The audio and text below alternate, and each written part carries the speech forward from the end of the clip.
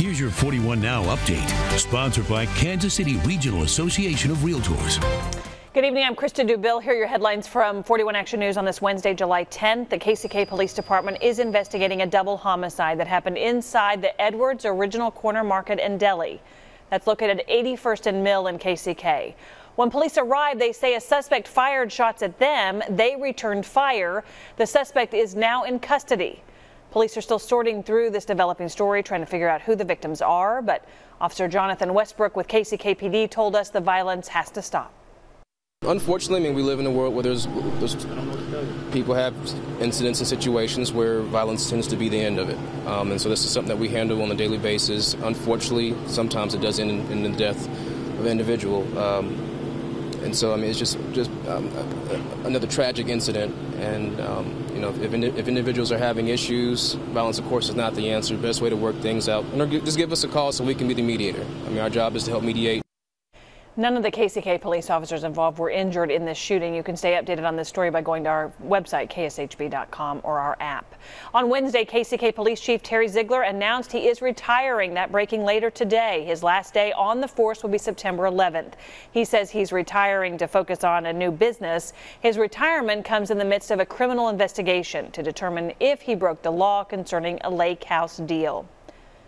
As Missouri prepares to hand out medical marijuana dispensaries, different cities are planning out where they can actually go. And Independence and Blue Springs dispensaries cannot open within 1,000 feet of churches, schools, and daycares. In North Kansas City, the boundary limit is 300 feet.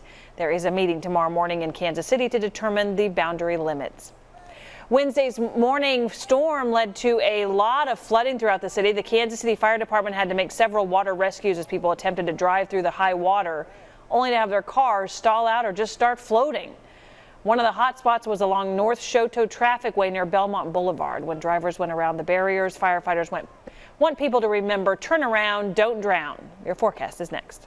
Did you know there are many factors up for discussion in a deal? A realtor will look at every angle from your perspective, including crafting a purchase agreement that allows you the flexibility you need to take that next step. Visit KCRAR.com to find a realtor near you. Here is our forecast for tonight, down to about 66 degrees, so somewhat comfortable tomorrow morning. And then a high of 85. Mostly sunny with a few afternoon clouds tomorrow and no chance of rain. That is a promise. All right, we're going to also watch the tropics tonight at 10, so be sure to watch that on 41 Action News. Remember, you get your news and weather anytime at KSHB.com. Cutting the cable cord? 41 Action News is now on Roku. Search KSHB, add our channel, and you're set. All of our newscasts stream live.